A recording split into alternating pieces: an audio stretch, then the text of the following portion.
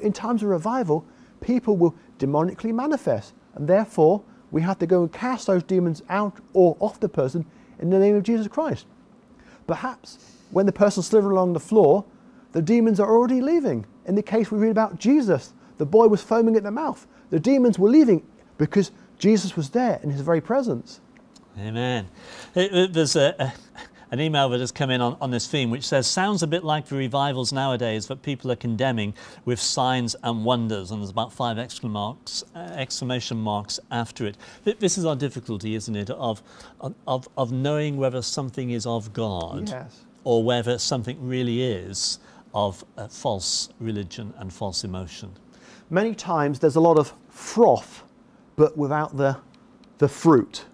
And the only test of revival is focus on the cross, focus on Jesus Christ, glorifying God, allowing the Holy Spirit to have his way, but change lives. And that's the fruit in my life, in your life, in the congregation's life.